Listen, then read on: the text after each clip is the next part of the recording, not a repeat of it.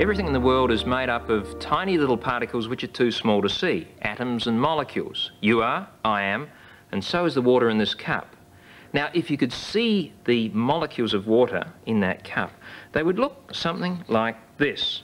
Each molecule of water would have one fairly big atom, oxygen, and two small atoms, hydrogen, H2O.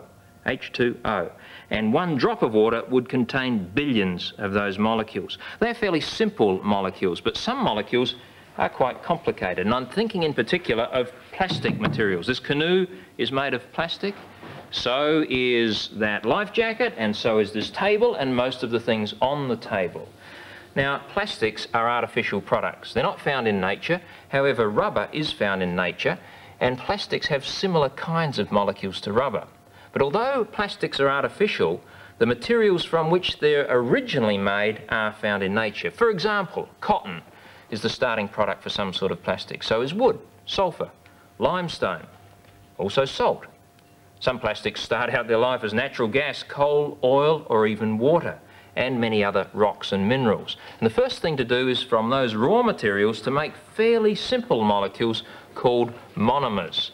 Now here's a model of monomers. You might say they look like paper clips to me. They are, but they represent fairly complicated molecules called monomers, but not too complicated. In order to make those separate little molecules, monomers, into molecules of plastic, you have to link them together. Something like changing separate paper clips into a chain of paper clips. The chain represents a very special sort of molecule called a polymer, which means many parts. Monomer means just one part.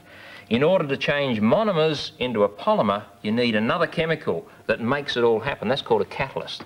Now you might be saying, this sounds terribly, terribly complicated. Do you know what? You've probably already made plastics in the workshop or in the kitchen without even knowing it. For example, if you've used a glue that contains two parts, a glue such as araldite, the clear one, in this case, is the monomer, and the yellowy coloured fluid is the catalyst.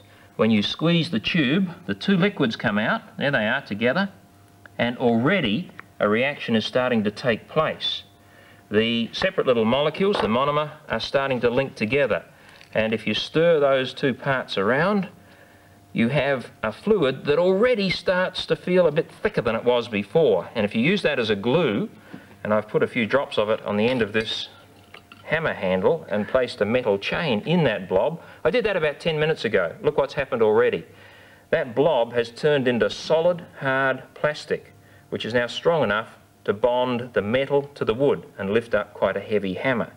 Right? So all glues of that type are really plastics. In fact, if you think of a plastics molecule or a polymer molecule as a linkage of pegs like this, you can think of why they have some properties, because some plastics will bend or twist. Even though they're very strong, you can bend or twist the bits and pieces. It's a bit like the separate parts moving backwards and forwards. That's also why rubber can stretch and go back again, because it has separate bits and pieces that can move in relation to one another. All right, let's make another kind of plastic. Perhaps in the hardware store you've seen plastic putty, such as this tube here.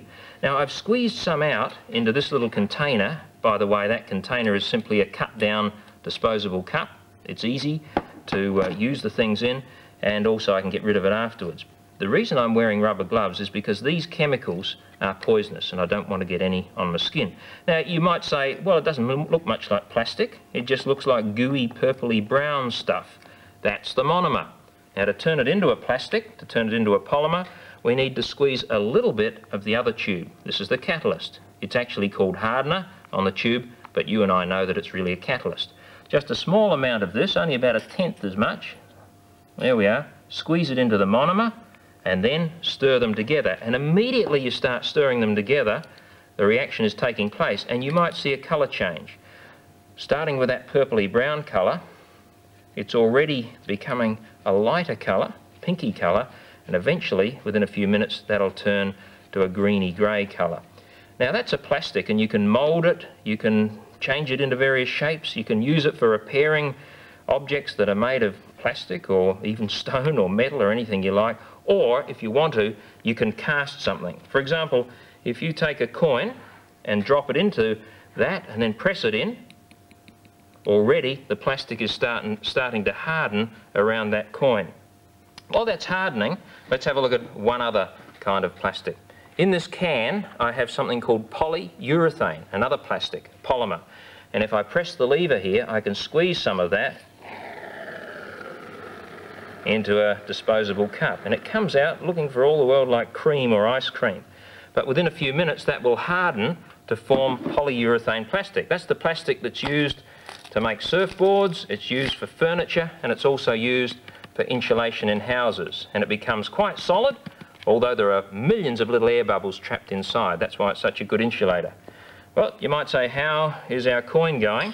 Well, that one will take some time to harden, but here's one that I put together yesterday. I can now tear the plastic cup away, take out my little blob of plastic and get the coin out of the way, and I'll have a perfect cast of that coin in plastic. There we are there, a cast of a $1 coin. And you can clean it up, sandpaper it and colour it if you wish. Casting is just one method for making plastic objects. See how many others you can find out about.